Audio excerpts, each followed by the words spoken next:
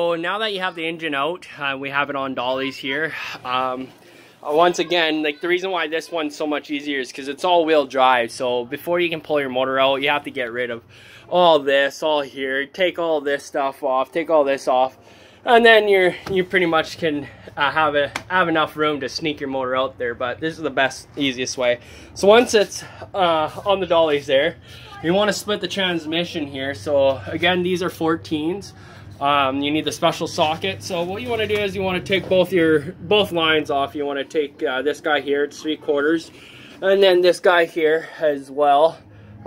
Take the other one off. I just put the bolt back in as soon as you take it out so you don't lose it, just like that. And then you want to take the little transmission oil drain. Like some people like pulling the motor, but I'd rather just get it out and then drain on the oil so it's not that messy. So what we're going to do is we're going to take all 14 bolts, 14mm bolts out all the way around the bell housing of the transmission. Once that's off, you want to leave this clip here attached to this little shroud here.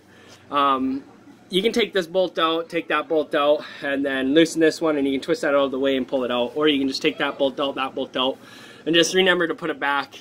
Once again, we're going to mark each and every single bolt with marker and bags there. This is, for example, like what I done there. So you name it and then you put it in the bag, so you can keep track of everything. Makes the process go a little bit faster, so you're not searching for bolts. So once you take all the your transmission coolant lines off, both sides, drain your oil, you have your oil in.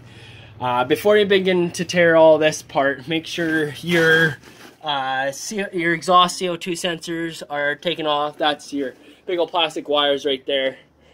And just hang them off to the side. And then what you want to do, I find the easiest way is to take off your front shaft right here on the back of your gearbox.